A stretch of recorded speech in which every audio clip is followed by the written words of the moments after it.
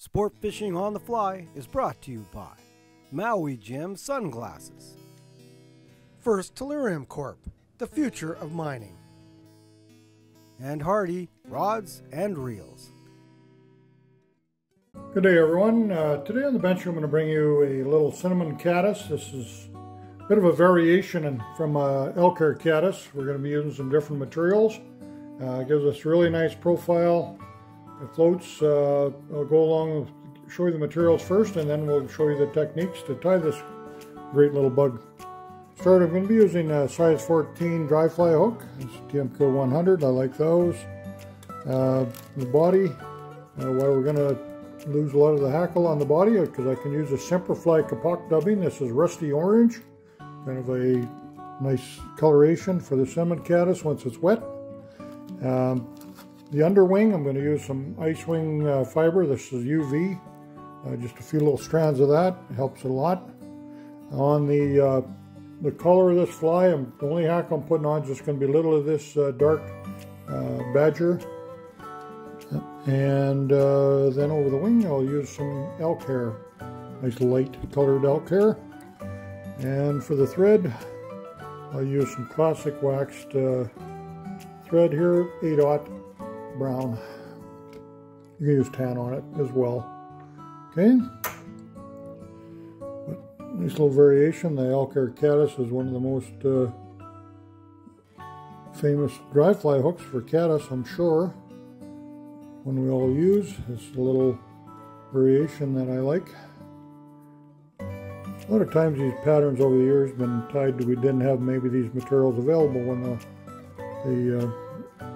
Toth come up with the elk hair caddis many years ago, so maybe he didn't have some of these materials as we do today. So, okay, I'll start the thread on the shank of my hook. And I'll come in here with my Kapok dubbing. Now this is actually, they created, they use this in life jackets many years ago. So it's a natural floatant. And I'm going to get a nice buggy body on there. This is a wax thread. We don't want to trap any of these fibers down. It's critical we leave the fibers sticking out. There's a lot more floatability. I'm going to go a little bit heavier on the back. A little bit more of a taper there. And we'll come forward.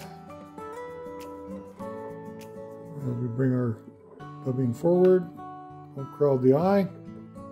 A nice little body there. You see all that buggy nature coming out. That's just what you want to see. Now we'll come in here with my ice wing. Just bring a wee little pinch of that off. It's just enough to give us a little bit of an underwing on here. I use this in a lot of my flies now. It's been a great ad. I've been using this UV for quite some time, and it's wherever you can add it on your flies, it will improve them a lot. Fish can see that from underneath.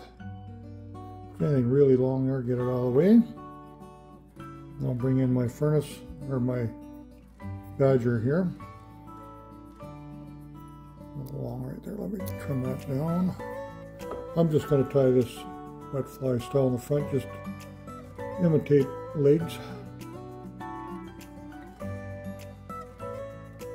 I'll take a couple turns.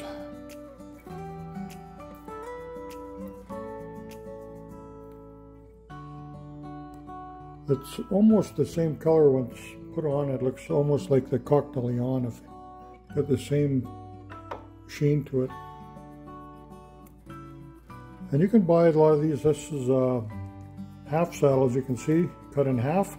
You can buy quarter saddles. You can also buy 100 packs where you get you can just buy a few feathers and it'll do 100 flies or more. And that works great for the average use. I'll just come in with my elk here. Cut that down off the patch. Make sure we get all our little junk off the bottom there. Clean that up. Put it in our hair stacker. Tips first. It should come out here nice and even with the tips. See the black tips on there. Elk hair is going to be nicer to work with. It doesn't flare as much as deer. I'm going to be a little bit short of the bend on this. Take a soft turn, I pull up. I want to pull up. Always pull my pressure up and see what that does to my hair at the top.